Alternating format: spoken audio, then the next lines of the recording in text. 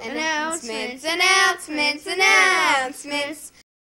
Hey, okay, everybody. Attention, everybody. Attention, everyone. Attention, everyone. Hello. Okay. Hello, everybody. Yeah, attention, please. Can I have everyone's attention, please? Everybody, may I have your attention, please? Everyone, may I have your attention? Everybody, may I have your attention, please? Announcements, announcements, announcements. Hi everyone, my name is Neil Belanger and I'm the Chief Executive Officer of Indigenous Disability Canada and the British Columbia Aboriginal Network on Disability Society. I would just like to acknowledge that I'm calling in from the traditional territories of the Esquimalt and Songhees Nations, and also to acknowledge each of the territories that you are calling in from today as well. Our organization is a national Indigenous disability organization, and our mission is to advance the unique disability and health priorities of Indigenous peoples living with disabilities through collaboration, consultation, and the delivery of comprehensive client services. And through those collaborations, we were lucky enough to connect with Live, Work, Play over the last couple months, particularly during Indigenous Disability Awareness Month, to meet with the board of directors, talk about strategic directions, how we as organizations can work better together, and how together we can make a more inclusive Canada for all. We also were able to work together and having Live, Work, Play be instrumental in having the proclamation declared by the City of Ottawa officially recognizing Indigenous Disability Awareness Month. So I'm very pleased to give this brief introduction. Take care.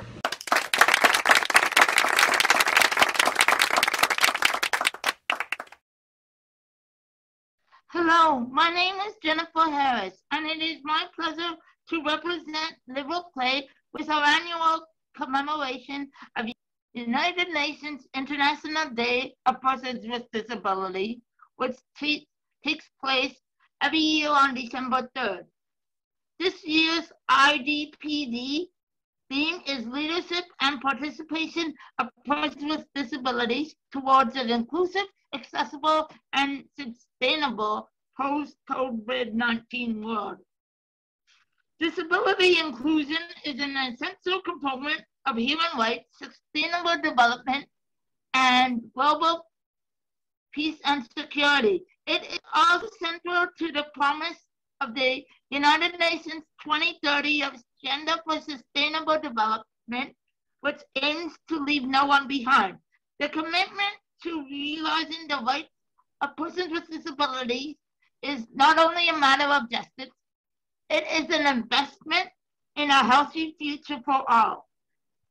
The global crisis of COVID-19 has deepened pre-existing inequalities, exposing the intent of exclusion and highlighting the work that disability inclusion is imperative. People with disabilities, 1 billion people across the planet, are one of the most excluded groups and among the hardest hit in this pandemic crisis, with a tragically disappropriate share of COVID-19 fatalities. Even under normal circumstances, persons with disabilities are less likely to access healthcare, education, or employment, are less likely to participate in the community. A more inclusive approach is required to ensure that persons with disabilities are not left behind. In an abundant country like Canada, marginalization experienced by people with disabilities is simply inexcusable.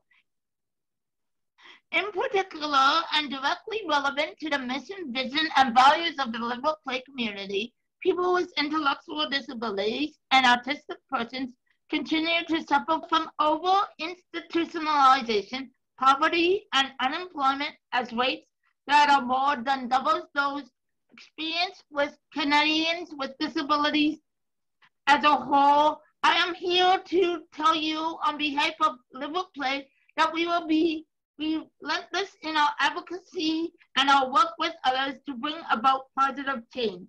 In conclusion, when you are out in your community and advocating in your own way, and family members, volunteers, employers, friends, or teammates, remind those who are unclear about the benefits of supporting persons with disabilities that affordable housing, health care, and fair wages are not disability issues.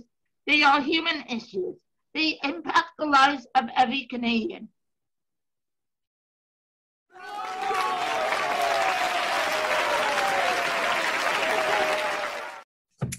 Hi everyone! On December 5th, we celebrated International Volunteer Day.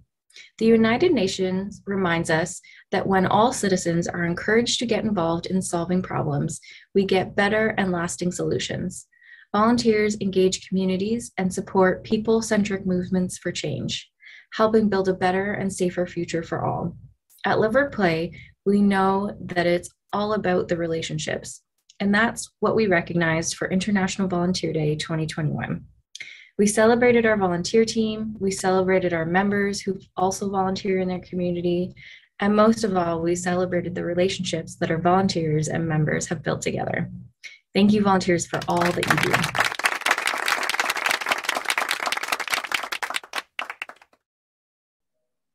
Hello, it's me again, Jennifer Harris. On behalf of the Live Work Play Director of Communications, it is my pleasure to announce the creation of the CAR, the Council for Advocacy Leadership at Live Work Play.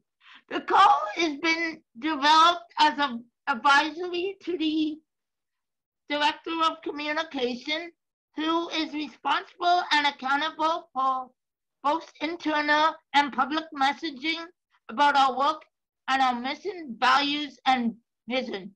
The creation of the CAR is inspired in part by Live Work Play experience as members of Community Living Ontario, and there are more than 100 member organizations, many of whom have an advisory that typically seeks to include the voices of people with intellectual disabilities who are served by their organization.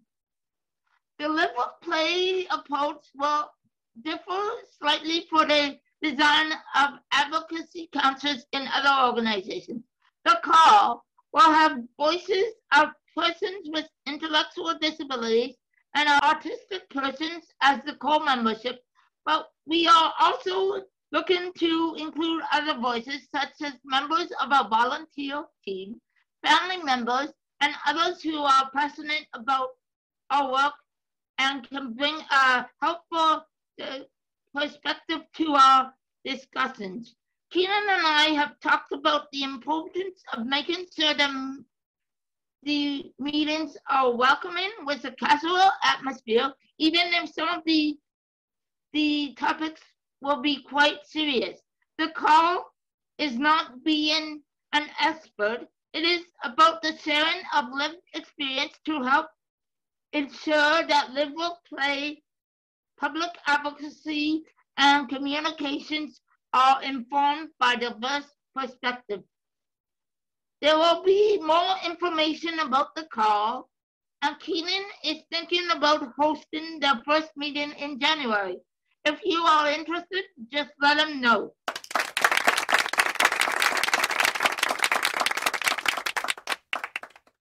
Hi everyone. I wanted to let you know that I'm in the hospital, and just wanted to say that I'm getting better slowly, and just letting you know I broke my femur and my whole leg, so now I'm on physio.